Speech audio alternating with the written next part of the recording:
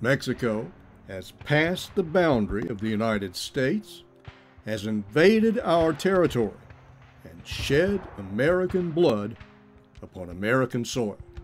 President James K. Polk.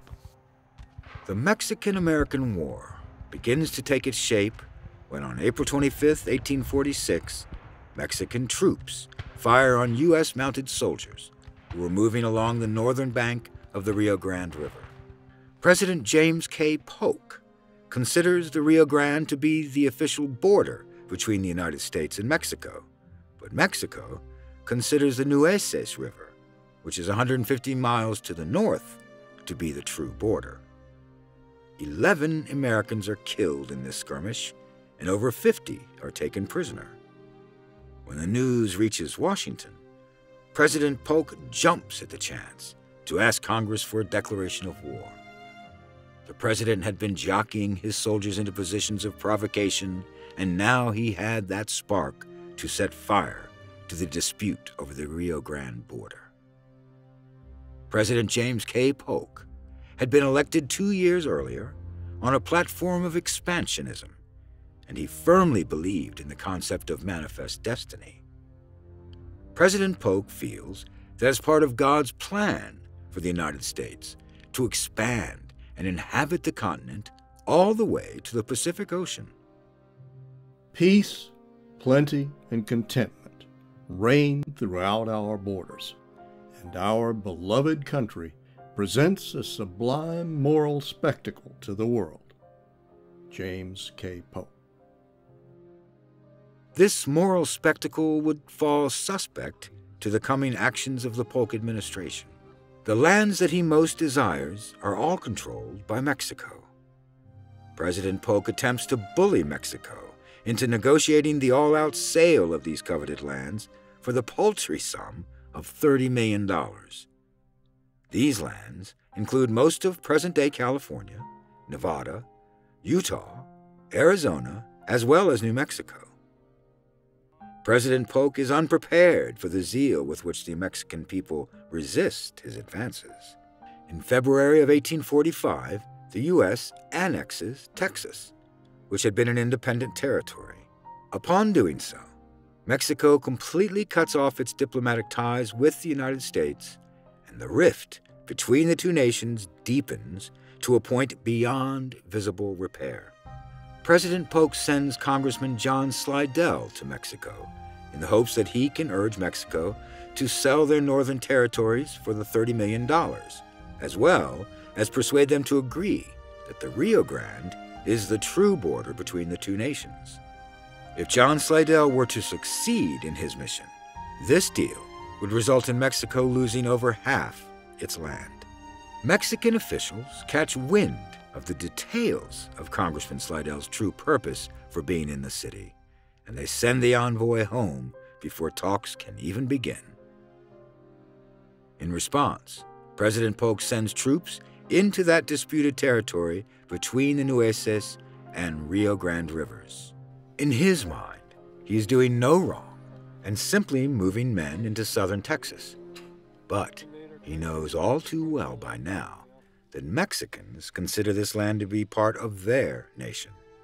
The troops build a fort, and after a month stationed there, the tensions boil over, and the U.S. provocation works in forcing Mexico's hand into action.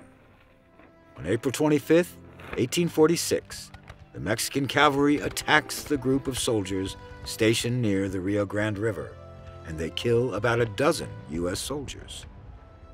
Under the command of General Zachary Taylor, and with the help of reinforcements and superior firepower, the U.S. soldiers are able to prevail at the battles of Palo Alto and Resaca de la Palma. Following these battles, President Polk tells the Congress, "The cup of forbearance has been exhausted. Even before Mexico passed the boundary of the United States, invaded our territory, and shed American blood upon American soil." Just 2 days later, Congress declares war. The declaration is pushed through, despite harsh opposition from some of the northern lawmakers. Mexico never officially declares war upon the United States. As the wheels of war begin turning, Mexico sees that they are in a corner, and they turn to their old general, Antonio López de Santa Anna. He is living in exile in Cuba and convinces President Polk that if he is allowed to return to Mexico, he could end the war swiftly and on terms that the United States would see as favorable. Polk agrees to allow his return, and the moment he sets foot on Mexican soil, he betrays the president and takes control of the Mexican army and leads it into battle.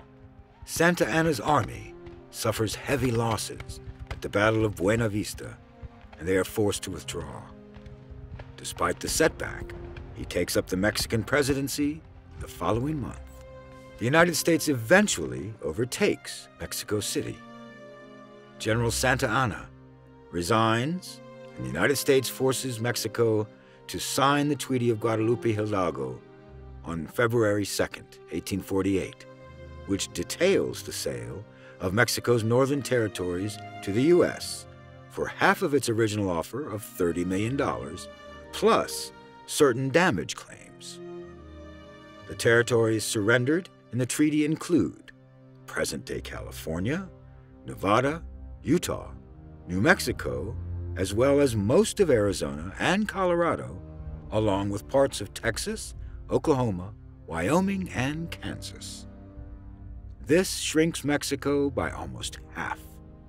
Mexico also loses Texas permanently and is forced to recognize the Rio Grande River, not the Nueces, as the true border between Mexico and the United States. The Mexican-American War lasts roughly 2 years. The fighting drags on longer than President Polk expects. The expenses, as well as the loss of American life, is greatly criticized in Washington, but President Polk achieves what he sought out to do, but at a much higher cost to the United States than he originally intended. The conflict is seen as one of conquest by some in the U.S., including anti-imperialists, anti-slavery people, and the Whig Party. The war is a defining moment in time for both Mexico and the United States. While the Treaty of Guadalupe Hidalgo is signed on February 2nd, just a mere 9 days earlier, in the waters of the American River in California, a man by the name of James W. Marshall finds a few pieces of gold near the mill he has been contracted to build and run for Mr. John Sutter. This small and completely accidental discovery would soon fundamentally alter the course of our nation. Within 2 years, California would become a state as well as a magnet to tens of thousands of Americans and foreigners alike, all of whom seek success and riches in these distant mountains and rivers of this newly acquired territory. 2 small nuggets of gold become the catalyst for the largest migration in the history of our nation. John Augustus Sutter, born Johann August Sutter, is a Swiss-born pioneer who leaves his wife and 5 children and comes to America to escape his personal debts back home. Like many who came to America, the country lent them the opportunity to start over, a new life on new soil. Sutter eventually settles himself in California, which at this time is still a province of Mexico. So, he ventures to the capital at Monterrey to ask permission from the governor, Juan Bautista Alvarado, in order to settle. To be able to qualify for land ownership, Sutter becomes a Mexican citizen on August 29, 1840. He soon thereafter receives title to 48,827 acres of land on the Sacramento River. He names his new settlement New Helvetia, New Switzerland. With the help of the Maidu Indians, Sutter builds the fort that one day the doomed Donner Party would reach out to for aid. His sights are set on building his new Switzerland and creating an agricultural empire. James W. Marshall is a New Jersey-born farmer and carpenter who, much like John Sutter, finds himself kicking around the Middle West of the nation, seeking to find a way to establish himself. After droughts foiled his attempts at farming and falling ill with malaria, Marshall joins a wagon train that's headed west, destined for Oregon's Willamette Valley. Marshall makes his way down into California, where he reaches Sutter's Fort. John Sutter places him under his employ, and Marshall finds his financial fortunes on the upswing. He once again becomes a farmer. Soon after, though, the conflict and tensions between Mexico and the U.S. begin, and John Marshall joins Captain John C. Fremont's California Battalion in the short-lived Bear Flag Revolt. He returns home to his ranch and finds that his cattle have either strayed or have been stolen. With no source of income, he loses his land. Marshall soon enters into partnership with John Sutter to build and operate a sawmill in Coloma, California, on the American River, just 40 miles upstream of Sutter's Fort. While under construction in January 1848, it's discovered that the ditch which drains the water away from the water wheel is much too narrow and shallow to handle the amount of water that is needed to keep the saw operational. Marshall opts to use the river's natural force to do the excavating for him in order to enlarge the tail race. There was no other choice but to take this action over the course of the night, because if done during the workday, the process could endanger the lives of his men working on the mill. On the morning of January 24th, Marshall goes out to examine the progress of the channel below the mill. As he is surveying the developments from the night before, he notices a few flecks in the water, catching the light of the sun and shining back at him. James Marshall's primary focus and responsibility would remain to be the completion of the sawmill, so he sees no harm in his permitting his crew to search for gold during their free time. Perhaps this is why it takes him 4 whole days before he travels to Sutter's Fort to show his findings to his partner, John Sutter. There, the two men examine the gold further and even reference an encyclopedia to make sure of its properties. They agree to keep the discovery quiet, but little do they know that it's already too late. A young journalist by the name of Samuel Brannan, who owns a general store, has employees of John Sutter purchase goods from him, and these men pay with gold flecks that they have taken from the American in their spare time. This encounter ignites Brannan's curiosity, and he travels to the mill as a representative of the LDS Church, where he receives tithes of gold from the LDS workers. Soon, the news that there is gold being harvested from the American River will spread far and wide, faster than the metal can be pulled from the ground. Samuel Brannan takes his newly acquired information and wastes little time in molding it into a means by which he can turn a profit.